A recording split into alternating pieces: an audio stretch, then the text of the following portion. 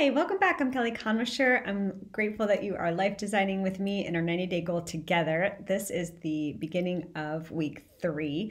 And if you are practicing along with me, the way I do it is I do my weekly reflection now that full 2 weeks are over. And then I also consider this day 1 of the upcoming week. I did get a question. Is it okay to do your weekly reflection there on the 7th day? So that you would be reflecting back on day 7 so that you can then start day 8, or in this case, day 15 going forward. Absolutely. I just do it that one day over, but that's really up to you. The big practice, the habit that we want to get in practice of doing is making sure that we are spending time reflecting back before we head into the new week. So you could do that at the end of the week, or like I do it the first day of heading into this new week as I plan my week and I think about what are those big goals I want to accomplish. So right now I'm reflecting back and I'm thinking about how this past week went. But there was a few surprises in this past week, and it did make staying on track a little bit harder than I wanted it to be. I did miss a day of in my practice of the daily Hebrew and daily dose of Greek, but I chose to just make it up. So I did 2 the next day. As I mentioned earlier, you can either make it up or you can just move on and just keep going. And either one's great. Just that happened to me this week. So I'm just kind of reflecting back. Why did that happen? How was I feeling? Is there something different I can put into my rhythms to keep going? And then I am listening to God. What is God saying to me about my life design, where I'm going? Prayed that out.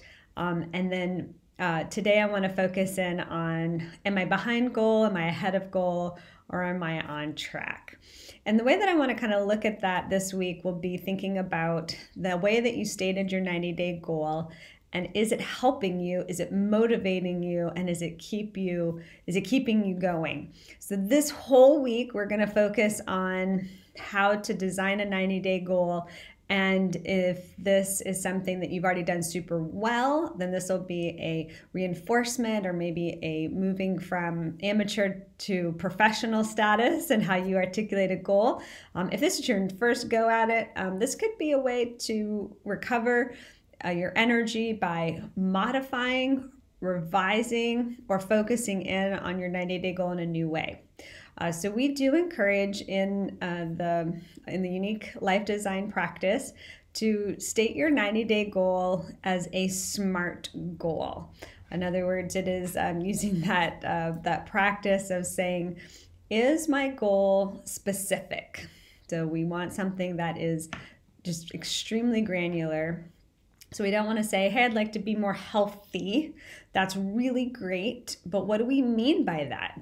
Drilling down, is that a physical health goal? Is it an emotional health goal? Is it a spiritual health goal? Is it some other type of health relationally? What do you mean by I want to be more healthy? So something that gets into the specifics of what you're going for is super, super important. The next one is the measurability of it. In other words, how are you going to keep track of it? What are you going to consider to be success?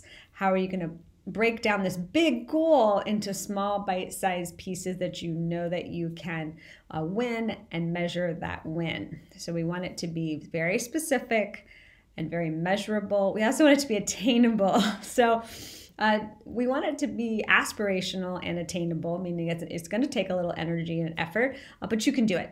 We know you can do it. It is possible with the resources that you have and your real life going on that you can attain that goal.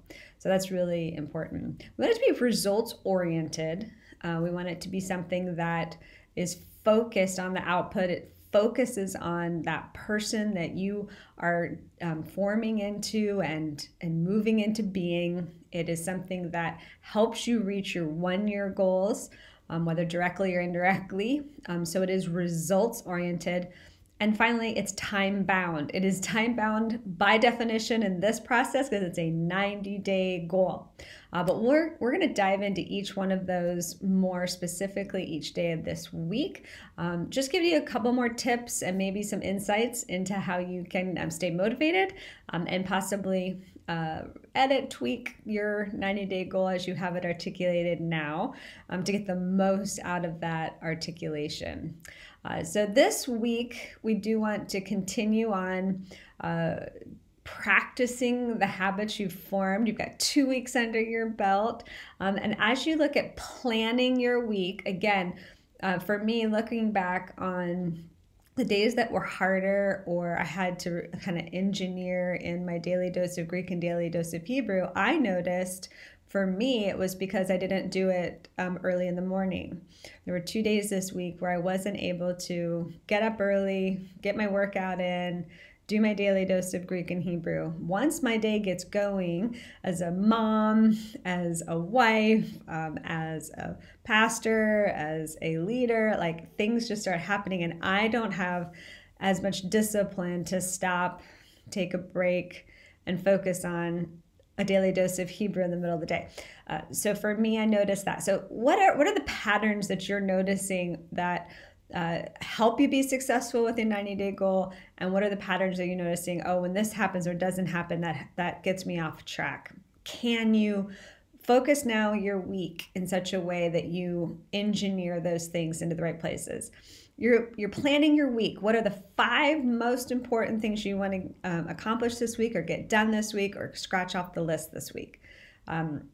Definitely name those, put those down, and then plan and design your week in order to get those done and to celebrate that when we gather again next week. Make sure that those have something to do with your 90-day goal. They don't all have to do directly with your 90-day goal, but we want to make sure we're still moving forward with that.